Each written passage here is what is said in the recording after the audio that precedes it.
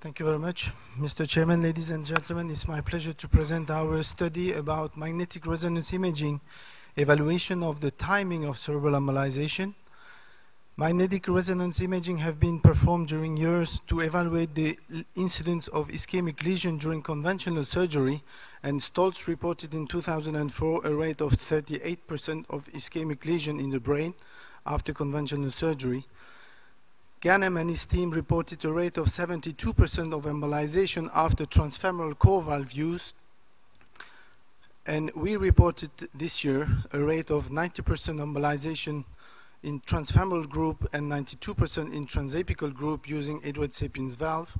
This study was performed initially to demonstrate that the embolization should occur during aortic arch manipulation, and we were expecting to have less embolization during transapical than transfemoral, but it's not the case. So the question of when do we embolize remain open.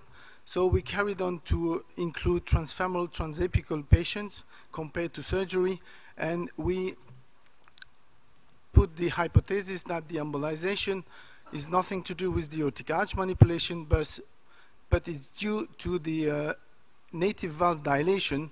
That's the reason why in the second paper we put it a new group, balloon valvuloplasty without valve implantation. Since 3 years we have performed 117 patients. The study protocol is a single center prospective non-randomized trial. We performed diffusion weighted MRI of the brain 24 hours before the procedure and 2 days after the procedure, associated with a neurological examination with independent neurologist. Inclusion criteria are quite simple. All patients selected for Tavi using Edwards valve were included in the study. Exclusion criteria are non-consented patient, contraindication for MRI like claustrophobia, pacemaker or cerebral clip, and in post-op, patient conditions that did not permit MRI within the delay were excluded of the study. This is our demographic.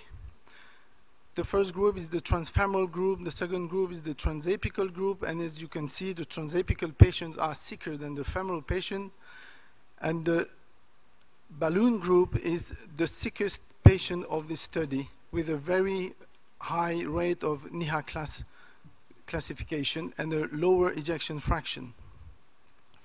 This is the pre-op MRI performed in a patient. Then we compare those studies with the post-op MRI, and we try to identify the number of new ischemic lesion, the location of the lesion, and we calculate the volume of the lesion. And what we found is we found a very high rate of embolization, again, with 92% for transfemoral, 94% for transapical, and a very low rate of embolization for balloon valvuloplasty alone without valve implantation and surgery.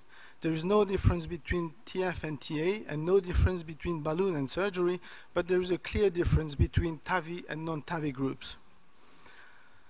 Is this ischemic lesions have clinical stroke incidence? Yes, we have only one patient over the 77 patients studied who had a stroke. It was in the TAVI group. It was an 88-year-old man who had a previous cardiac operation, sleep apnea syndrome, multiple vascular peripheral disease. However, the clinical incidence is only according to sensitive motorist examination. We did not perform any neurocognitive testing on those patients. If we look at the mean number of new lesions, you see that we have 5.4 new lesions in the transfemoral group and even more in the transapical group, and a very low rate of lesion in the balloon group. Again, there is no difference between balloon and surgery and TA and TF, and a clear difference between TAVI and non-TAVI groups. Now, if you look at the mean volume of lesion, these data are very awful for transapical because the volume of lesion are very high, and there is a clear difference between transfemoral and transapical. We did not have any explanation on that, and there is a clear difference between TAVI group and non-TAVI group. Multivariate analyses have been performed, and we only noticed that the age and the Euroscar are predicted factors. So the question of when do we embolize, the second paper confirmed the data of the first paper with a high rate of embolization during TAVI, And embolization does not occur during valve dilation because the rate of embolization is very low with balloon valvuloplasty, 27%, like in surgery. So in conclusion, embolism may occur during valve positioning or deployment, and when you see the high rate of ischemic lesions, neurological protection device is mandatory, and I would like to remind you that conventional surgery still remains safer than any other procedure. Thank you very much for your attention.